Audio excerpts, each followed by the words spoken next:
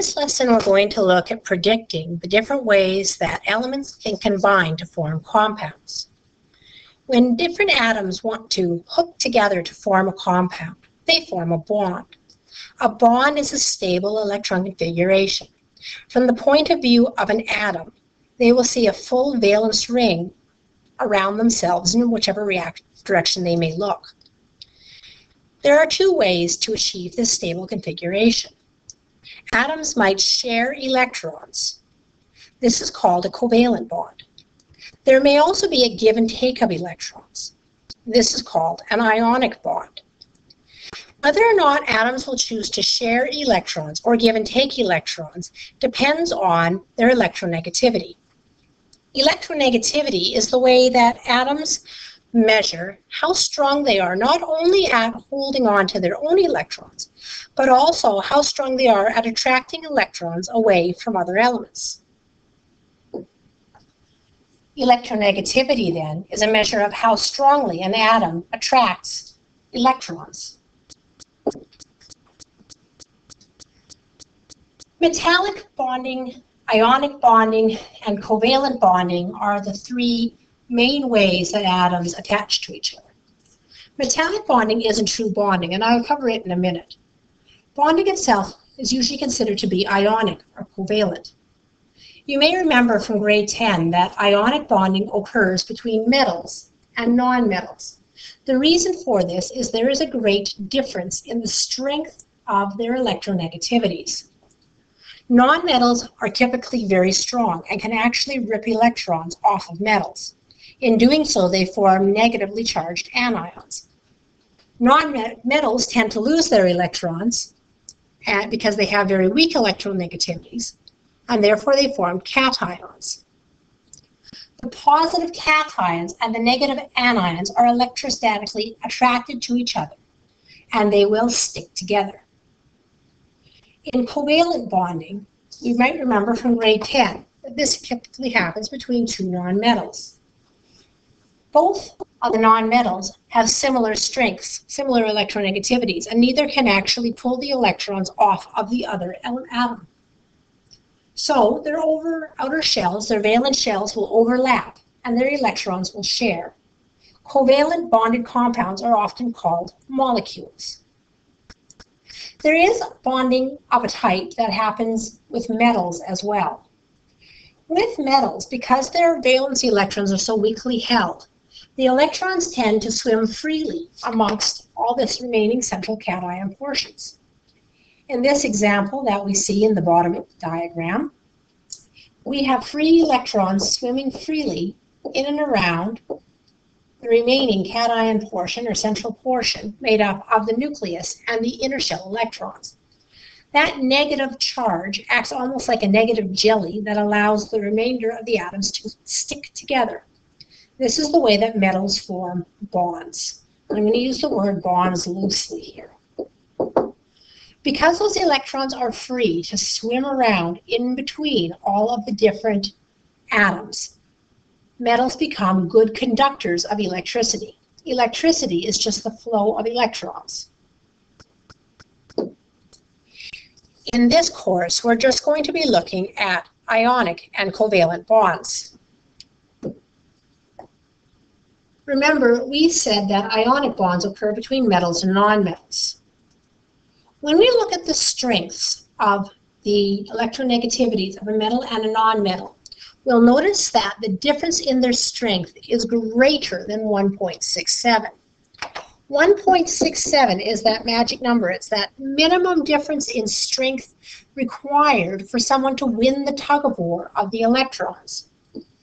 Each atom is pulling on the electrons, trying to hold on to its valence shell electrons, and also attract away electrons of the other one. The difference in the strength of these pulls must be at least 1.67 in order for the electron to go towards one of the atoms and form an anion. Covalent bonds happen when we have two nonmetals. This is because their electronegativity difference is less than 1.67. So they end up having a sharing of electrons. Now, not all sharing is equal. When the sharing is unequal, when the electron is closer to one atom than the other, we call that polar covalent. When the sharing of the electrons is equal and the electron is essentially in the middle of the two atoms, we call this nonpolar covalent. We know that a covalently bonded molecule will be polar if the difference in their electronegativities ends up being between 0.5 and 1.67. If the difference is less than 0.5, it is nonpolar. Consider, for example, a molecule made with sodium and chlorine. On the periodic tables I gave you with this course, or you can look up an example of a chart of electronegativities, you will see that the electronegativity on chlorine is 3.00. The electronegativity on a sodium atom is only 0.84.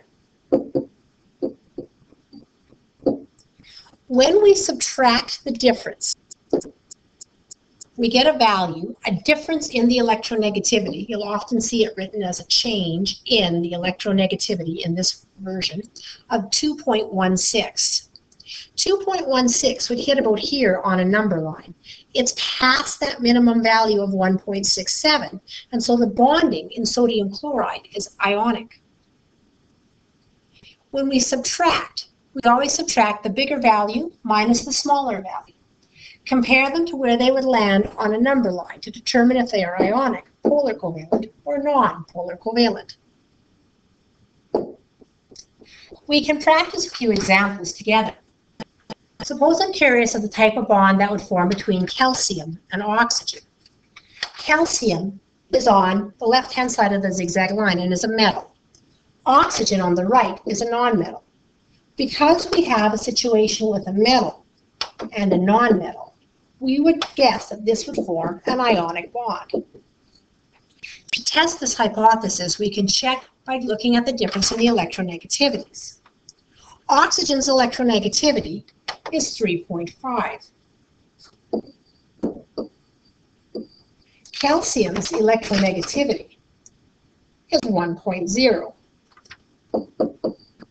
When you subtract, we get a difference of 2.5. 2.5 is greater than 1.67, so our actual bond type will end up being ionic.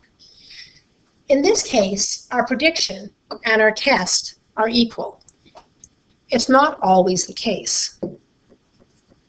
In the case of potassium and sulfur, we see that potassium is a metal and sulfur is a nonmetal, so our prediction is ionic. Checking the electronegativities. Sulfur's electronegativity is 2.5 and potassium's is 0.8. The difference is 1.7. We know that any number 1.67 and more as a difference in electronegativity tends to be ionic. You will find some textbooks having this cutoff point anywhere between 1.6 and 1.9. There seems to be some discrepancy about where the difference must lie. So although it is ionic according to our definition, it is close. On my assessments, I tend to avoid giving you any value where the value will be close and forcing you to make a judgment call. I don't see that as being a fair test of you understanding the concept. However, if you do see examples where you go, this lands right on the line, which way should I go? If it is a metal and a nonmetal, tend towards calling it ionic. If it becomes between two nonmetals, tend towards calling it covalent. To help you practice predicting and checking whether compounds will be ionic or covalent, and if they are covalent, will they be polar or nonpolar, I'll have you work on the page 16 of your green work booklets. In our next lesson, we will look at how we can do names and formulas for compounds based on whether they're ionic or covalent. The rules that we use to figure out names and formulas are different for each, so we must first get good at deciding what kind of bonding will occur.